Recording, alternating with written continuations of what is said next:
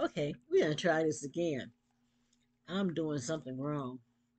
But I want to talk a little about a book. I don't even think I've ever discussed it on my channel. As some of you may know, I'm an author of several books. And let's see, it's four non-fictions, and the rest of them are fiction books. But this is the book I want to talk about, Confessions, Words from the Heart. I wrote this in 2015. And it's a story about two women that I met from my past. You know how you run into people and you say, wow, what happened to you? But I'm just going to read chapter one, okay? Ruby Jewel was tall and slim. Her skin was dark compared to the pale, pasty white skin of the short, burly, blondish man she was hugging. She loved to hug people.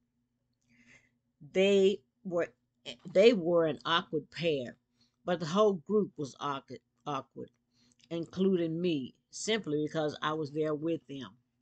We were all misfits, if the truth were to be told. I watched everyone in the whole room. My eagle eyes knew what they were doing. If they made any funny moves, I was prepared to leave the building at a moment's notice. I was really uncomfortable being there, but my curiosity outweighed my comfort. So here I was at the Street Church of God on a hot Sunday afternoon in June. My addiction was not as hard as theirs, but I was an addict too. I was only one link higher on the chain that went downhill to nowhere. The streets had been cruel to them. The track marks on their arms told the rest of their story. Many of them were toothless, or they were dirty, ragged. They wore dirty, ragged clothes. Some had recent scars from injury. There was a man there who had dried up blood on his face and hands. There were about 40 people in the makeshift church that used to be a dress shop near the edge of town in Dallas, Texas. The congregation was a mixture of people who were from the streets, including drug addicts. The pastor was a strong willed, down to earth woman in her mid 40s. I suppose she was around my age. She was a single white woman who surrounded herself with the company of people who were down and out. Somehow the light of her smile seemed to make them happier. She said the Lord had a calling on her life to help the drug addicts and the homeless. Although her job was hard, she did it with love and sacrifice. I felt much admiration for her as she preached the words of hope to the people in the congregation. There were no words that I could say to move such a hopeless bunch of people. The smell of shit and pinch was a stench in my nostrils as I swatted flies that gathered around the food that was to be served after the service. Most of the people came for the food. Some came to have a place to be happy and dance to the music. They probably wanted to get away from the drudgery of the streets. Some even came for a safe place to sleep. There were several people who were oblivious to the noise. They called the white woman Sister Charlotte. I was invited to the church by Ruby Jewel Oakley. I met her over the phone. She was soliciting clients for an accounting office. I was a bit skeptical when I heard her voice and told her that I didn't need the services of a CPA right now. I was struggling with my small upholstery shop and had no extra money for any unnecessary expenses. She was persistent. I took her name and number for later references. The conversation switched when she started talking about God and how He delivered her from a life on the streets and drugs. I found comfort in her voice, maybe because she was a black woman, and maybe because I was an ex addict who was still learning how to stay clean and sober. We talked together and found out we had more in common than just the drugs. Her father and mother knew my mom and dad. We went to my grandmother's birthday party every New Year's Day, and her parents were there too. Most likely, she and I were at the parties when we were younger. My father was her father's barber. Her father, Rufus, was a mailman in the neighborhood where the barber shop was.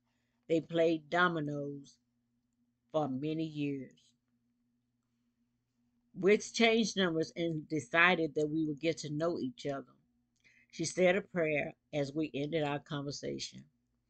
At the end of the prayer, she started speaking in tongues. I was touched emotionally, but not to the point of speaking in tongues. She told me later that it was her gift from God, speaking in tongues. We finally met after weeks of phone conversation. I went to her house on a Friday night. We were going to watch movies and eat a few snacks. Just from the phone conversation, I could tell that she had been through a lot. An older woman answered the door. She told me that she lived with her mother, so I assumed the woman was her mother. She wasn't very polite when she came to the door and told me to wait outside until she got her daughter. I don't know what I expected to see her to look like, but when she started talking, my mind was finally able to associate a voice with the face. She looked like the voice I had heard over the phone, rough and hard.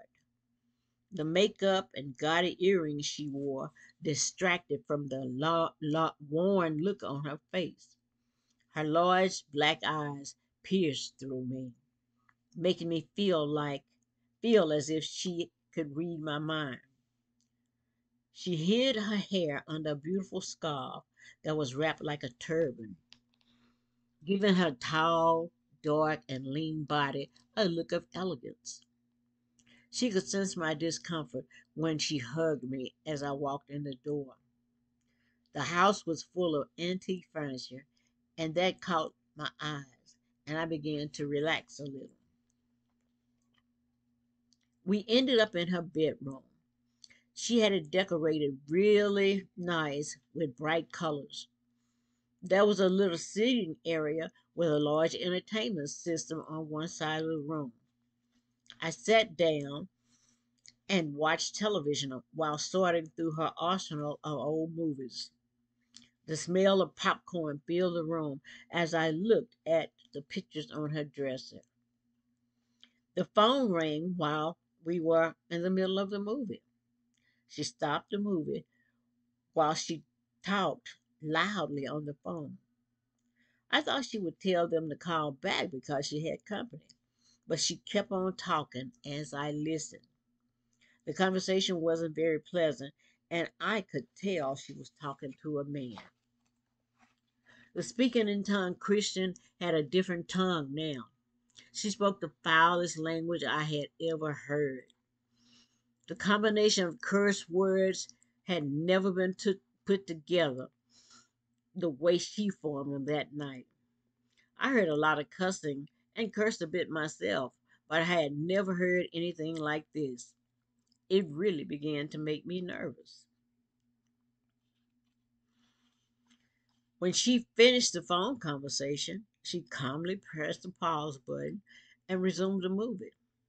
The room was filled with silence, even with the movie on.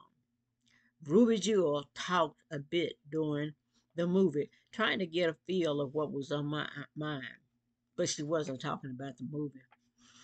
Okay,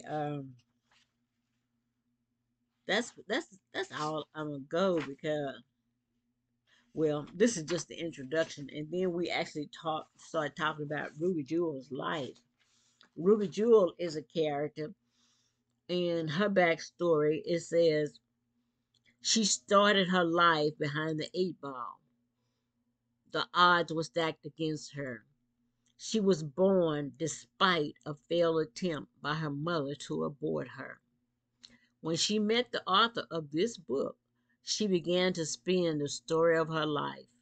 Drugs, prostitution, and humor and God are all woven into her life.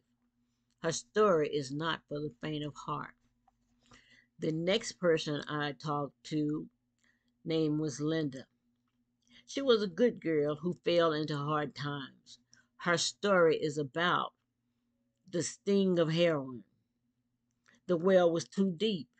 She wasn't able to pull herself out, but not without damaging her body. Now she needs a new liver and a kidney. She tells the author the story of her life in the streets. Her pain and suffering will tug at your heartstrings. So I would love, those who like to read, get this book. You can get it. You can get the book. I'm gonna say hardback, but it's not a hardback. But you can get a copy of the book, or you can get the what do you call this? The ebook. So anyway, Confessions Word from the Heart. This is a really good book. I hate to be the one to say I wrote a good book, but it is good. Writing is something I love to do. So I have many books that I've written and several books that I've started.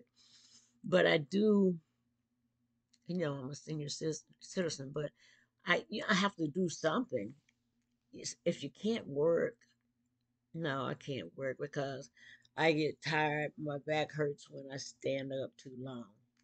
So I spend my time writing and writing screenplays and just, relaxing. But I do love stories. So I'm at 12 minutes and go out and get this book. And then, even if you don't want to buy the book, you can read. Amazon has it where you can click on the book and you can read a short synopsis of it, a few pages, and check out the book. And then you could check out the writing style. But those who don't know me, get Going Home Another Way, and it actually tells my life story and who I am. And good to talk to you guys, and I'm gonna sign out. Bye bye.